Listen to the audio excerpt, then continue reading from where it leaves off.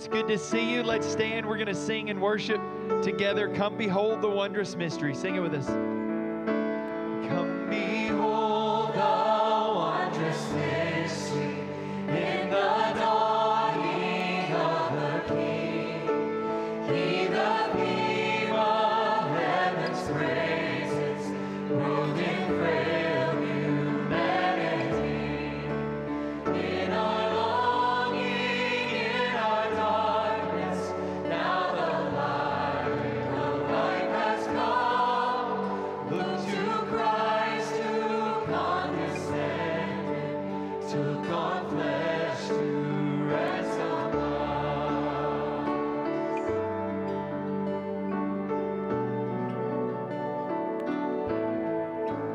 Come behold the wondrous mystery, He the perfect Son of Man. In His living, in His suffering, never trace nor stain of sin. See the true and better Adam come to save the hell-bound man. Christ the great and sure fulfillment of the law, in Him we stand.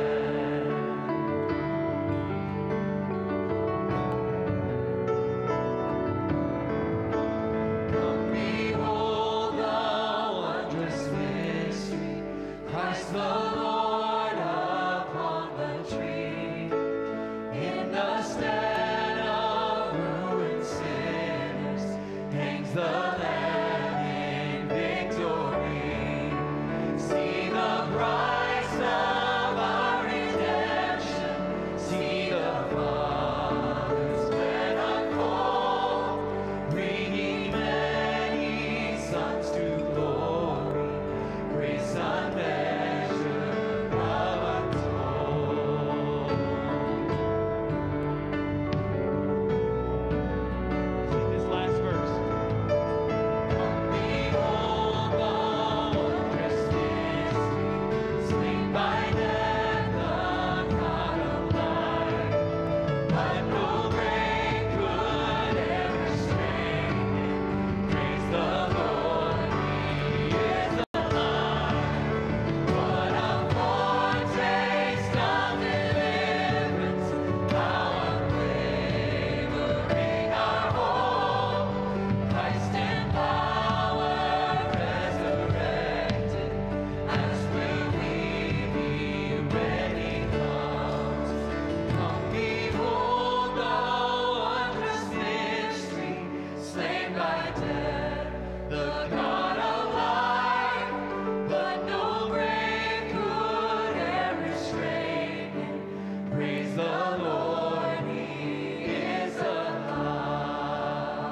Sing this.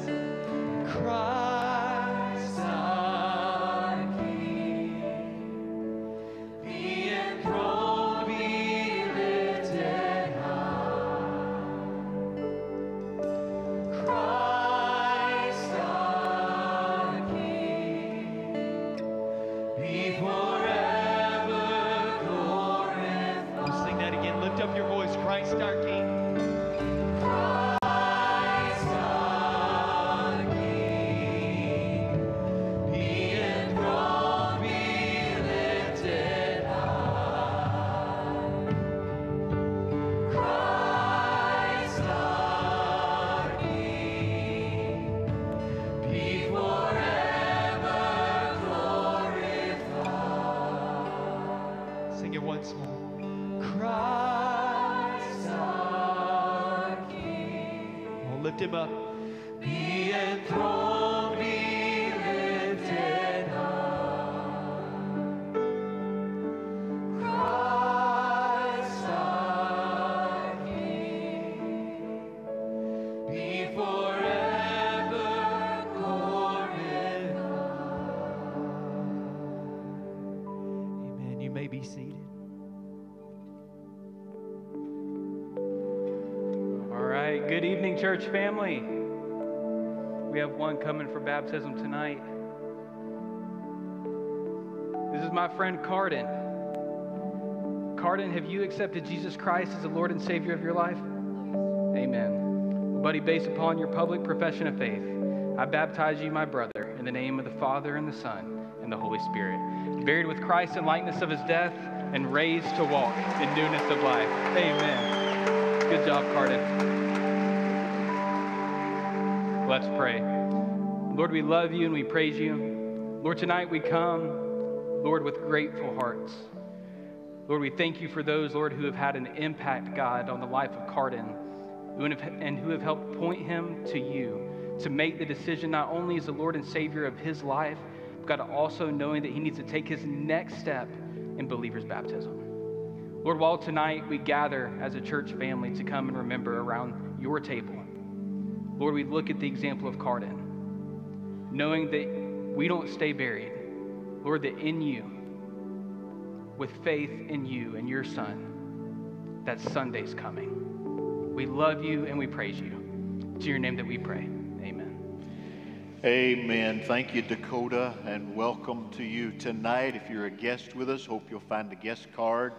They're there in front of you in the pew rack. Fill that out, put it in an offering plate. We'd love to get the record of you, know you just a little bit better in days to come. But welcome to this gathering together as we remember what our Lord has done for us. Grateful for Dakota being there in the baptistry of the night. The last thing we'll do in this service is that we'll ask he and his wife to come and kneel, and there'll be some men that will come, lay hands on him for ordination, the gospel ministry. We had our questioning here several days ago, and he's been serving on our team, and so we come to set him aside at the end of this service tonight, and that'll be a wonderful way to end our family gathering around the table. During this week, when you read in Scripture, as our Lord came into Jerusalem, the crowd screamed, "Hail him! Hail him!"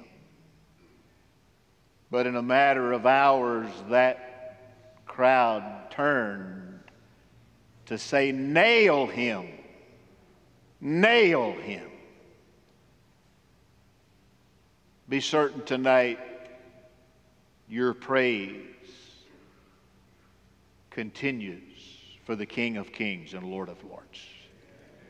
And be grateful that he was willing to be nailed to the cross for us. All we do tonight points to Jesus. In just a few moments we'll take an offering. I've asked Tim Hunter to open the Word of God for a few minutes to us tonight. Then I'll come to the table and lead us in our Lord's Supper time. And so as we gather here in this place, welcome. Thank you for coming to the cross on Good Friday. John, come lead us, and let's lift praise unto the Father. Colossians chapter 2, verse 13, when you were dead in your transgressions and the uncircumcision of your flesh, he made you alive together with him, having forgiven us all our transgressions, having canceled out the certificate of debt consisting of decrees against us, which was hostile to us, and he has taken it out of the way, having nailed it to the cross. He has taken it away, having nailed it to the cross. We remember the cross together tonight. Let's stand and let's sing of his cross.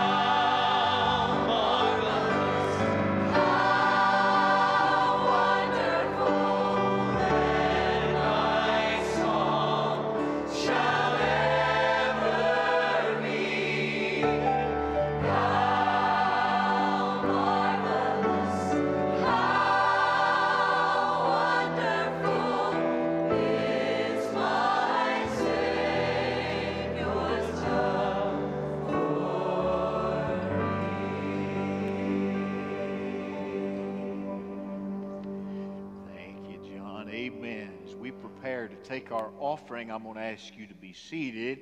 And Waldemar Petlevsky is going to come and lead us as we pray. So Waldemar, you come join me here. And the reason that I've asked him to do that is because the Kayson's son, one of their sons, Ben, is going to be going to hook up with Bible Mission for a year and serve in their media division over in Germany and points beyond.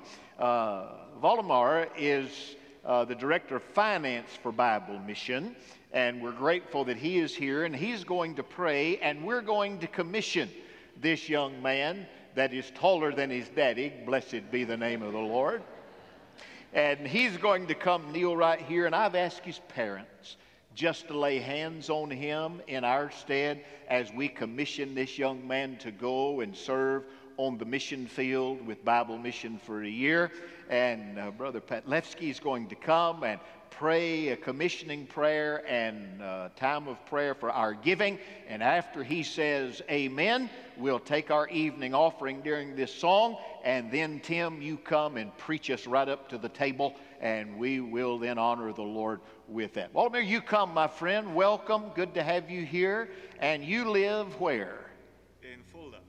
In Fulda, in Germany. In Germany. I thought he said Florida, and I knew that wasn't right for a moment.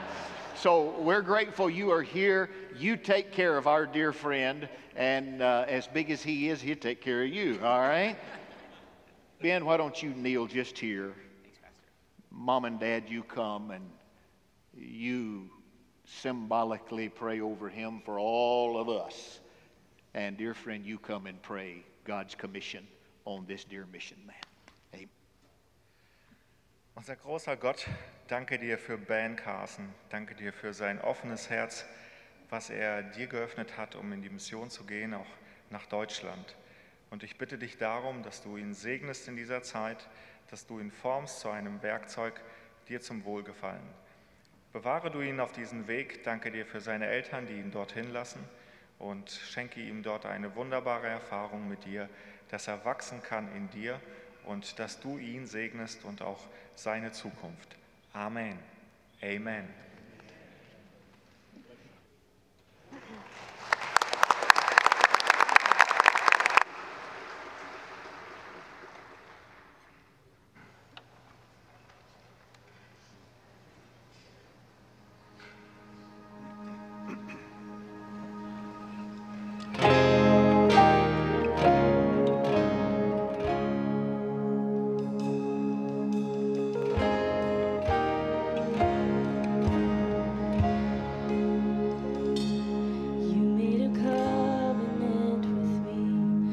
By the blood that still speaks, now I'm forgiven, I'm called righteous, I'm made clean. There on the cross at Calvary, you gave it all to purchase me. You are the Savior and the God who set me free. Now my heart cries, this is my Redeemer. With my whole life I will give you praise. All the glory to the one who's worthy. Because of Jesus I have been changed.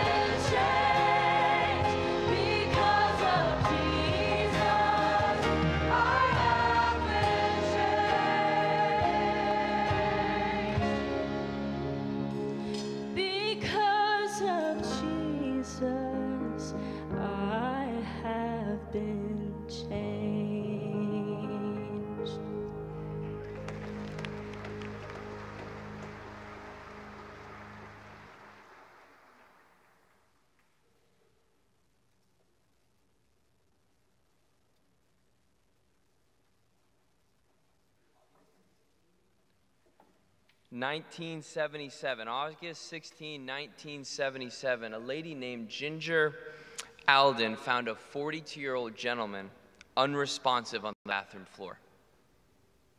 She immediately called an ambulance, and he's rushed to the hospital, and despite medical professionals' best effort, pronounced dead about an hour later. His name was Elvis Presley. The singer who had exploded onto the scene and reached the zenith of fame and adoration and glory, but was simply dead on a bathroom floor. Heralded as the king of rock and roll, tragically dead. Newspapers came out with a headline called "The King is Dead." And this story serves as almost an archetype of what we see happen over and over again in history. Someone powerful, someone popular, someone larger than life simply dies. Unceremoniously, tragically, shockingly. And you know what we never call those moments? Good. But we gather together as believers in Jesus Christ, as what would be called Christians, and call good the death of the man known as Jesus the Christ of Nazareth. We remember his death on a little hill called Golgotha, or the place of the skull in Jerusalem, over a couple thousand years ago, and we call it good. Why? We'll spend the next couple minutes talking about that. There's a one-sentence summary in the New Testament written by the Apostle Paul in 2 Corinthians 5:21 that in one sentence summarizes why we call it good. It says this: "For our sake, he being God made him, being Jesus, who knew no sin, to be sin, so that in him we might become the righteousness of God." That's the one-sentence summary of the cross. But in Matthew 27, if you turn your copy of God's Word there, if you have it, we see a story that takes that one-sentence theological summary of the cross, and we see a 27-verse sweeping narrative that brings to life what Jesus faced. And I encourage you, as we look at Matthew 27, I want to show you what it means that Jesus became sin. We're going to see in vivid detail what it means that he took on sin. And I want to encourage us as we look to the text of God's Word that it'll do us no good if on a Friday like this we seek to sanitize the cross. We must not sanitize the cross. We must stare at it and its brutality and its horror if we wish to see why it's called good. Number one, I want you to see the shaming of Jesus in Matthew 27. Picking up our text in Matthew 27, verse 28, it says this: "And they stripped him and put a scarlet robe on him, and twisting together a crown of thorns, they put it on his head and put a reed in his right hand. And kneeling before him, they mocked him, saying, 'Hail, King of the Jews.'" The first part of this narrative is shocking if we will let it be so. Jesus is shamed by the soldiers here. Look at the wording of verse 28. It says, they stripped him.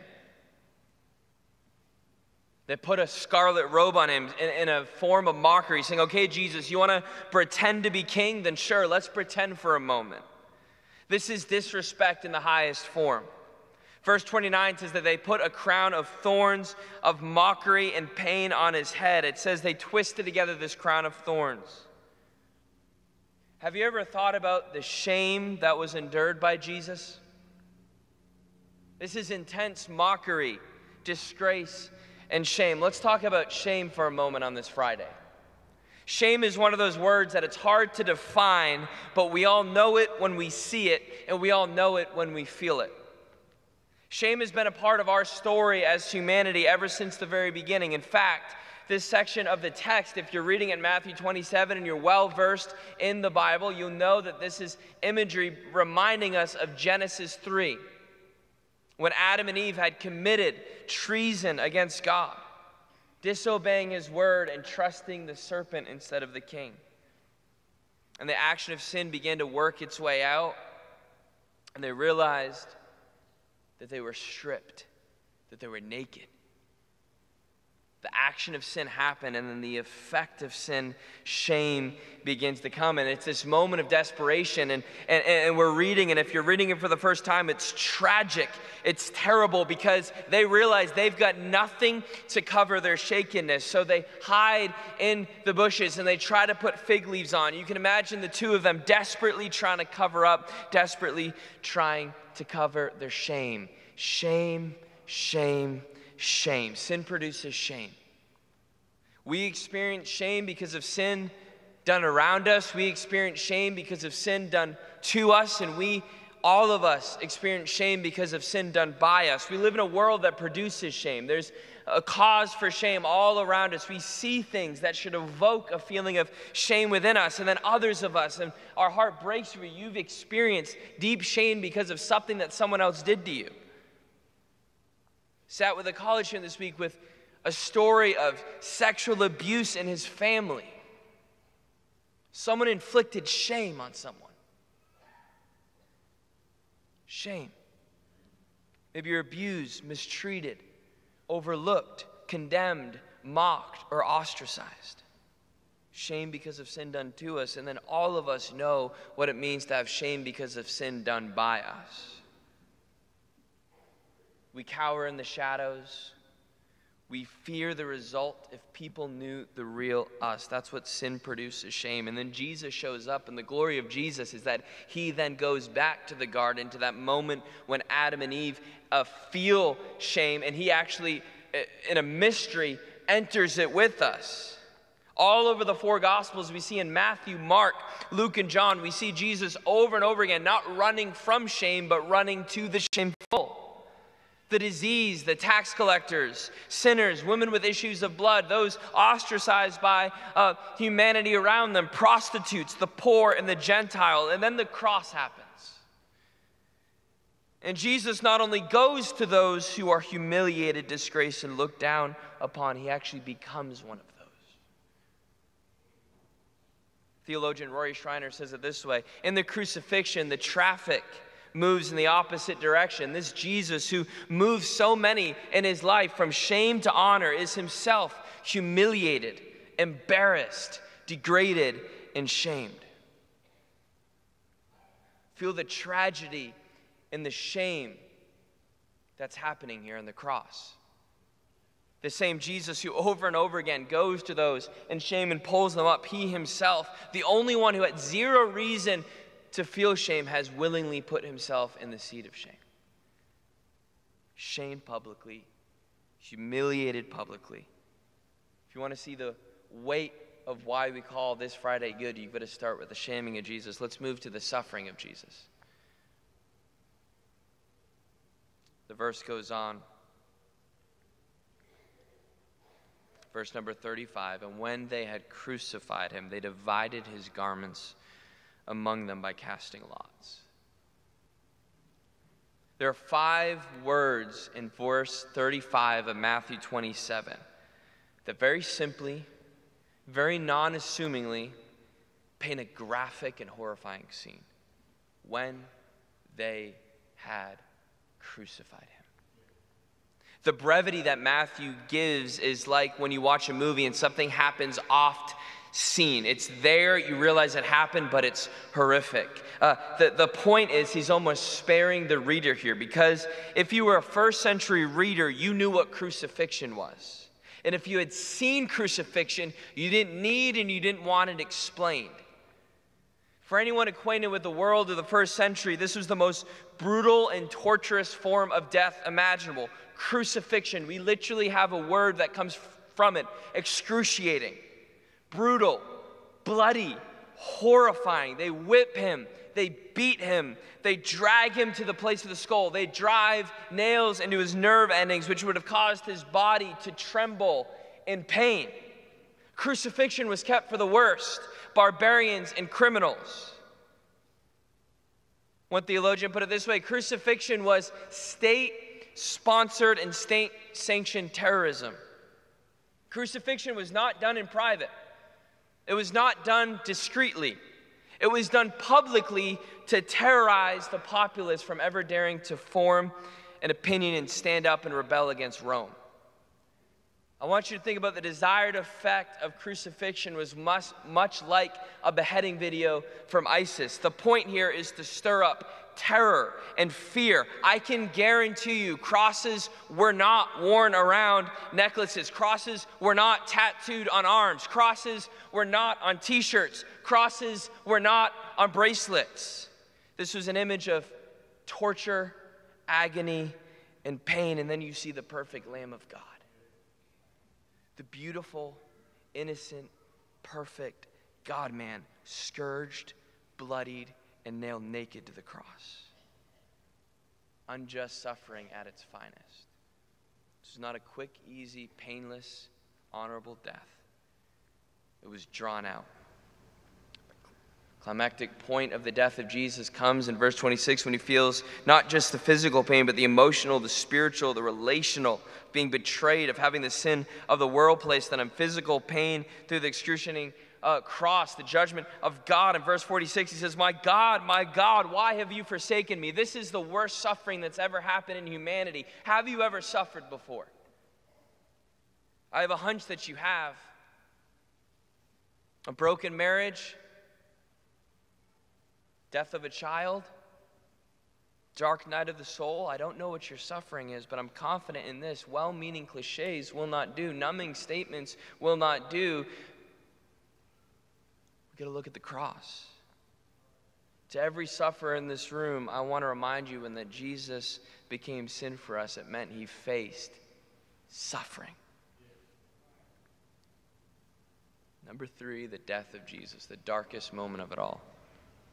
Verse 50 of the text says this, and Jesus cried out again with a loud voice and yielded up his spirit. This is the darkest moment in human history, definitively. The light just completely went out. God was just killed by man. Wickedness seems to have conquered here. Humanity has been plunged into darkness. And I got to say this, when you read Matthew 27, our reaction should be, we can't come back from that. We just killed the God-man. Killed the very one who came to save us. We will all die. But in Matthew 27, the king just died. And you're next. But then something happens in verse 50. And there's wording of utmost importance, because right in the middle of this dark cloud of horror, there's a little bit of this phrasing that starts to shine hope. It says he yielded up his spirit. It means he died willingly. He gives his life. No man can take it. He yields up his spirit. No one can take it. If Jesus gave it up by his own power, we're going to see that Jesus can take it back. And lastly, my friends, if we want to see what it means, that why we call Good Friday good, we have to look at the fact that the victory of Jesus happens. Verse 51 says, and behold, the curtain of the temple was torn in two from top to bottom, and the earth shook, and the rocks were split. The tombs also were opened, and many bodies of the saints who had fallen asleep were raised. When the centurion and those who were with him, keeping watch over Jesus, saw the earthquake and what took place, they were filled with awe and said, truly, this was the Son of God. Matthew begins to clue us in on something in these verses, mainly something cosmic, something historical, something just happened. This was not just the death of a mere suffering criminal, a mere man. In verse 51, it says the temple of the curtain was torn, meaning the barrier between God and man had just been split. See, the point of the earthquake, the point of the tombs, the point of the raised bodies, the split curtain is quite simple. The plot to destroy Jesus did not work. And this is when we as readers need to start realizing that there was two plots happening simultaneously in this text. There was a demonic plot and a divine plot. This was a demonic-inspired, man-made plot to take down this Prince of Life. The Jewish elites, the Roman soldiers conspire not with man, but as the scripture tells us, Satan himself entered into Judas the betrayer. This was treason, not of the highest form of human court, but of the highest darkness of the demonic realm. And they start to celebrate. They start to dance on the grave of Jesus because they misplayed it. They didn't realize there was another plot happening at the exact same time, the plot of the Father, the Son, and the Spirit. See, the scriptures tell us that the plan the whole time was for Jesus to die. You see, the forces of darkness had misplayed their hands. Because as the demonic forces conspired to break Jesus' body, God was conspiring to make you whole. As they conspired to put him to death, God was conspiring to bring you to life. As they conspired to condemn Jesus, God was conspiring to cleanse you. As they bound and nailed him to the cross, God was conspiring to free you. And as they put him in the ground and threw a party because they thought the Prince of Life was dead forever, God was conspiring once and for all to make sure that that grave, to make sure that that tomb was the most ill-used tomb in human history, because he would come back to life. As Colossians 2:15 says, he put them to open shame, the demonic rulers and authorities, by triumphing over them in the cross. Don't see him as a victim on the cross. See him as a victor who took the very worst the enemy had to offer. See him like a fighter in the ring who ties his own hands behind his back and takes the very worst beating possible for 15 rounds. And at the end of it, he stands there with a black and blue eye and a broken nose and a dislocated jaw and a bloodied lip. And a smile breaks on his face. And he makes eye contact. And he said, "Is that the best you've got?" Jesus defeats shame, suffering, and death through dying for our sins. That's what he did. What are you going to do? There's two simple pleas I want to give you tonight. Number one, come to the cross. Let me rephrase that. Run to the cross. If you're here tonight, you must run. You must not put it off. Call upon Christ right now in your seat. There's no other option when you look at the cross. And when you do, you'll bring just your sin, like I did, like Pastor Trailer did, like all the brothers and sisters in this room. And we bring nothing but our sin and we lay it there, and he gives us his righteousness. For those of us who have come to the cross, come to the table. I want you to think about the church as a table seated on a bloody cross. And all are welcome, and all have a place. And there's bread, and there's the cup, and there's family. And there's serious joy at this table. Serious, because we understand just what it costs to get our seat. We don't take it lightly. But there's joy because there's a feast. And our Father sits at the head, and we're forgiven, and our shame is gone, and our suffering has a meaning. And we look around, and there's brothers and there's sisters, and there's the promise that will never be cast from the table. And we've got a new family and a new mission to go to the ends of the earth. All because for our sake, God made him who knew no sin to become sin. So that Tim, so that you might become the righteousness of God. That's why we call this Friday good. But to pray in a second, our pastor's about to come and lead us now into the table as we remember the cross. Let's pray. Jesus, we simply are in awe of you. Thank you. Thank you. As we move to the table now, Lord, let the beauty of your broken body and your shed blood not be lost on a single soul under the sound of my voice. And God's people said, in Jesus' name, amen. Amen. Let's stand together. As we stand, we lift our eyes to the screen, and there you'll find our confession. Tim has helped us see it. That one verse he used, there's enough gospel dynamite there to blow the sin out of anybody's life. Glory to God. What a good word coming to us tonight. Thank you, preacher. We make our confession, and then we come to the table. And as we come, we will remember the broken body of our Lord, bruised and battered and bloodied. We'll ask you to take that piece of bread and hold it. Remember the price that was paid. Then we'll pass the cup. We'll ask you to take it and hold it. And thank God for the blood shed at Calvary.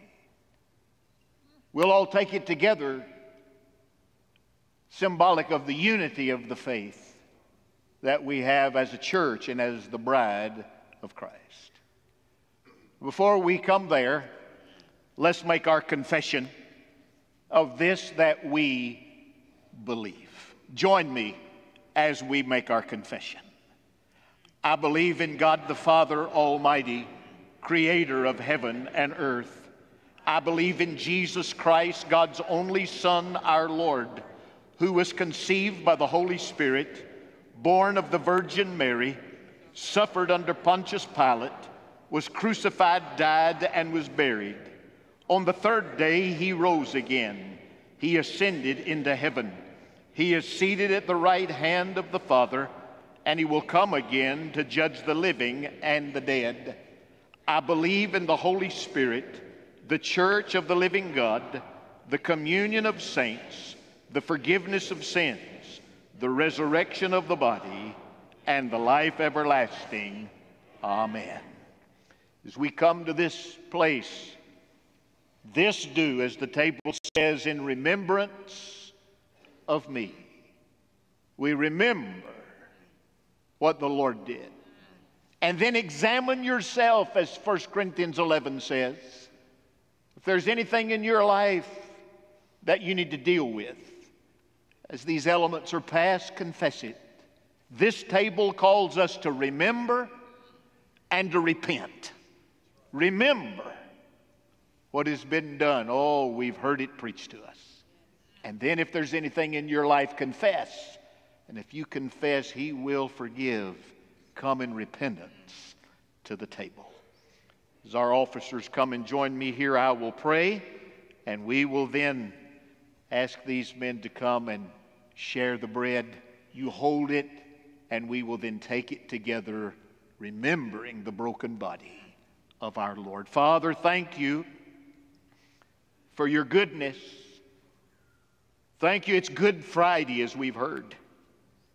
Lord, it's good because you died for us. It's good because the price was paid. We give you praise. We remember now. We repent. And we give thanks in Jesus' name. Amen. As you are seated, gentlemen, come and serve the bride.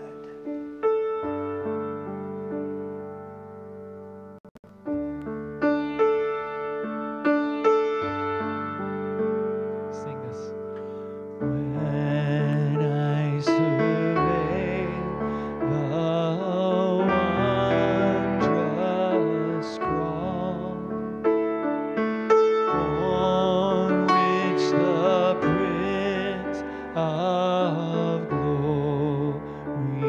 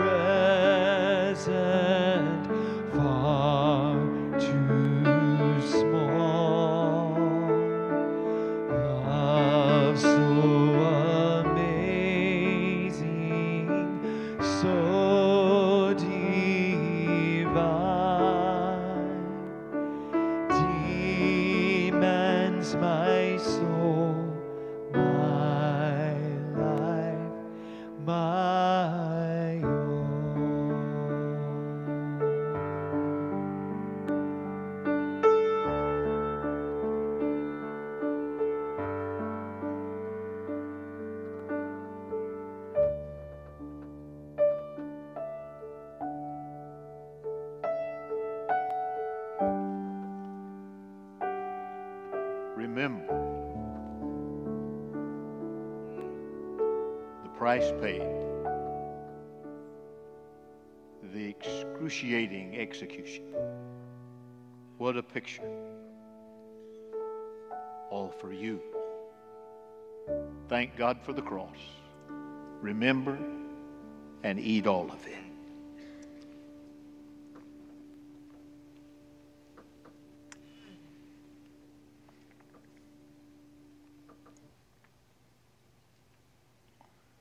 In the same way, he took the cup after supper.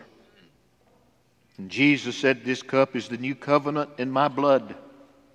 Do this as often as you drink it in remembrance of me. For as often as you eat this bread and drink the cup, you proclaim the Lord's death." How long? Until he comes again. Make no mistake, he's coming again. Remember, repent, and look up. You know not the hour. Until then, be grateful for the blood. Gentlemen, you come and let's serve the bride of Christ.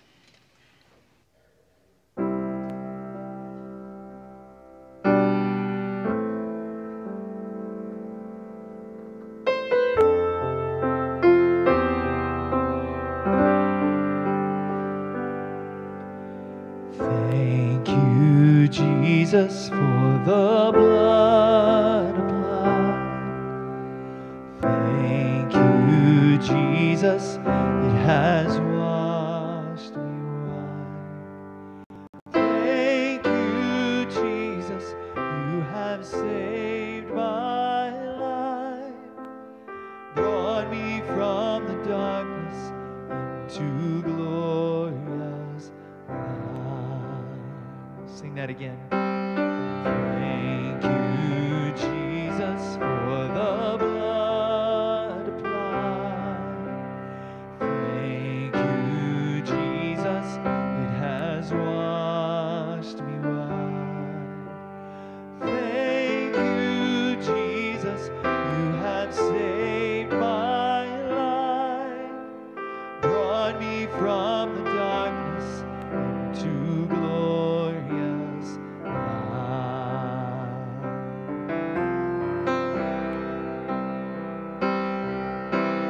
There is nothing stronger than the wonder-working power of the blood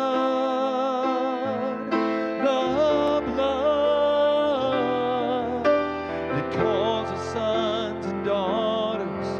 We are raptured by our Father through the blood.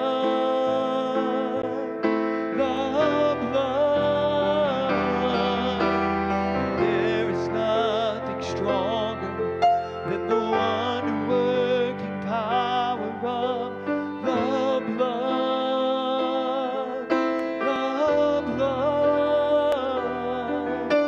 That calls us sons and daughters. We are ransomed by our Father through the blood.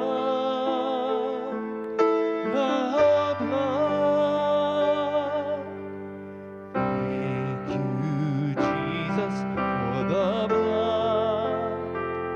Sing it, church. Thank you.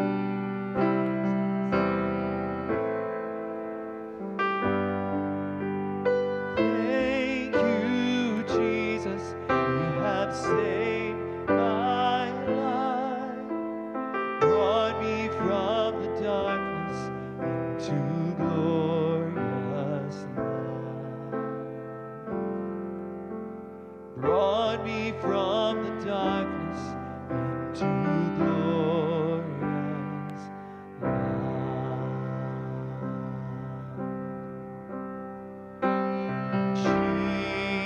Jesus paid it all to him I owe.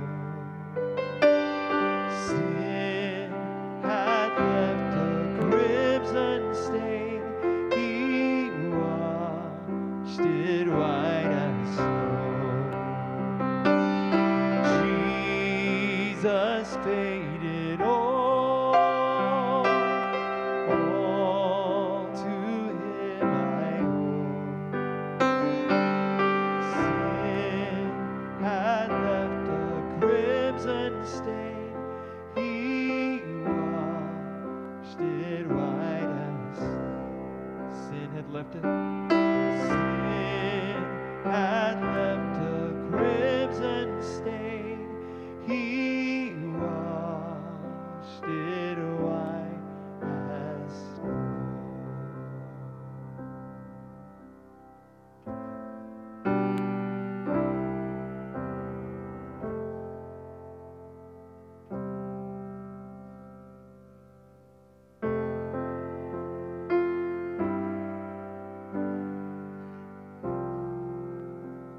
There is no remission, no forgiveness without the blood.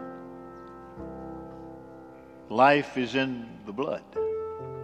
Eternal life in the blood of the Lamb. He shed His blood for us. Remember, repent of any sin, and rejoice that your name is written in the Lamb's Book of Life. Take, remember, and drink all of it.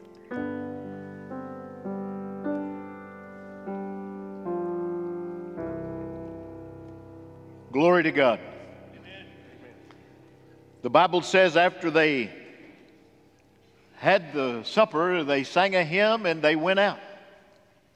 Well, before we go out, we have one other thing to do. We're going to send some people out. We already sent Ben out tonight. We're going to send him. Dakota Hill's going to come. We've ordained him, and I'm going to ask him to come and kneel right here in front of this table. And Cam stand behind him. And in a moment, some folks have been asked to come and pray over him. And so, Dakota, you kneel just here and face out that way and let your sweetheart stand right there by you. Those of you that are going to pray for him, you come just now, lay your hands over on this young man as we set him aside.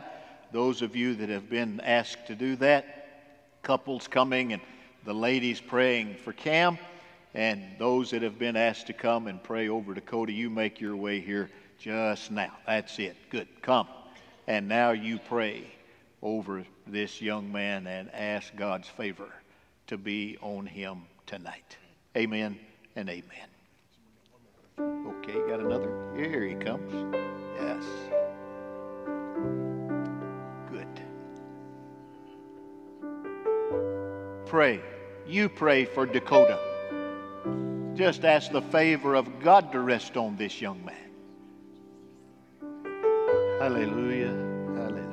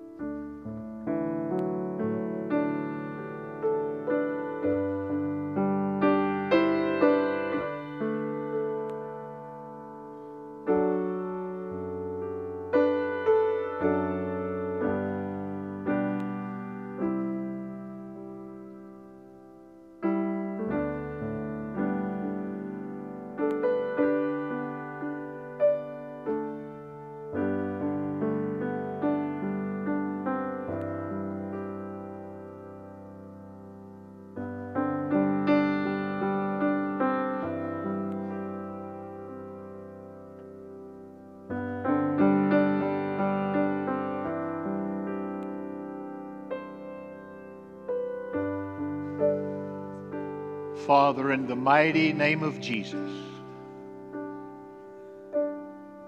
we thank you that you call all of us to the cross for salvation. You call all of us to be involved in the ministry of reconciliation. And then, Lord, there are those among us that you call out in a vocational way to help guide and lead and shepherd your flock.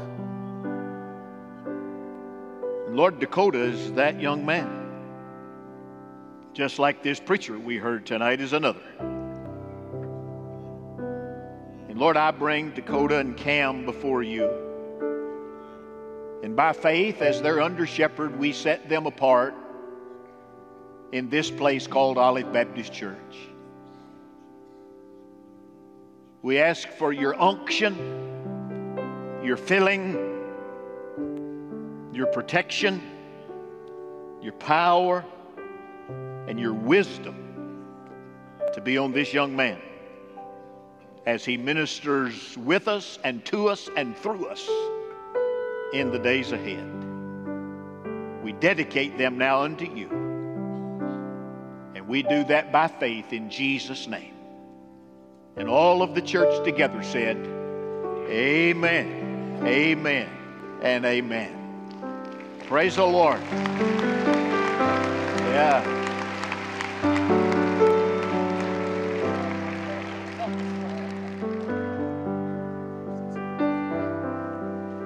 Well, it's always a good day when one of these young men set aside. We send them out from here, and we love them and thank God for them. 2 weeks or a week from Sunday, the week after Easter, I am scheduled to preach up on the mountain. And on that day, I'm going to have 3 preachers. Dakota's going to preach at the 9:30 service. Sean's going to preach at 11. And then Mike Dimmick's son-in-law is going to preach on the Warrington campus that day. And so it takes about 3 to do my work around here. So they're going to preach all day that day, and it'll be good. You may never get out, all right? I don't know. But it'll be a good day, and Dakota, we'll be praying for you as you break the Word of God open to that early service that day. It will be a glorious, good day. They sang a hymn, they went out. As we go, we have much to do, inviting friends to come and join us on the Lord's Day. I've got several friends coming to be here Easter morning. Looking forward to that. I'll be in the next chapter, chapter 28. The first word spoken by the resurrected Jesus. That's the title. And I'll be preaching that on Sunday morning in our services here. And we'll look forward to a glorious, good day. But as we go out, we have other things to do. Coming up here, you don't want to miss what we're going to do with a play here about fentanyl. It's nuts what's going on in our culture. And we've got a great group. My good friends are going to come and share with us about how to overcome that. And you'll want to be here on that night, on that Thursday, and it will be a great time. Now, tonight we had the Lord's Supper in 3 places. We took the Lord's Supper right here. Then they took the Lord's Supper down on the Warrington campus. That was a picture they sent to me a few moments ago. And then we had a group of deacons and staffers down at the Waterfront Rescue Mission doing the Lord's Supper at the Waterfront Mission tonight, giving the gospel and people coming to faith in Christ. If you are here tonight without a church home and want to talk to somebody about that, go right out there to Next Steps. There's a big sign. You can't miss it. If you want to trust Jesus tonight, you've never been saved, as Tim talked about Good Friday just for you, go right out there and let someone pray with you about knowing the Lord this night. Not a better night to do it than on Good Friday. And if you just need someone to go in with you, pray with you, maybe a physical issue, a brokenness, a hurt, go. And some of our men, deacons, will be out there and helping, and they'll be glad to kneel and pray with you in that place. Well, I've said 6 times they sang a hymn and went out, so I guess we ought to sing a hymn before we go out, Brother John. Let's stand together. Because he lives, I can face tomorrow. Let's sing it unto the Lord and unto his glory. Lift your voice. Amen. Because he lives, I can face tomorrow. Because he lives, all fear is gone. Because I know he holds the future, and life is worth the living just because he lives. God bless you. Have a great night. I'll see you on the Lord's Day. Amen and amen. Thank you for joining us for the service at Olive Baptist Church. We're so glad you've chosen to be a part of our worship experience. To find out more about Olive, visit us at olivebaptist.org.